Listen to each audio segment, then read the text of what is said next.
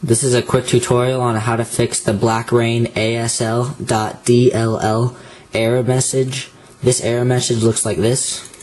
You click on Blackra1n, click run, and then this thing will pop up that says the program can't start because ASL.dll is missing from your computer.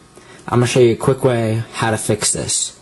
So pretty much close out of both those and then go to Start, My Computer, Local Disk C, Program Files, Common Files, Apple Application Support, and then you have these group of all these things. So pretty much all you have to do is slide your Blackra1n that's on your desktop into the folder. Doesn't matter where at all. So pretty much slide it in there and then click continue.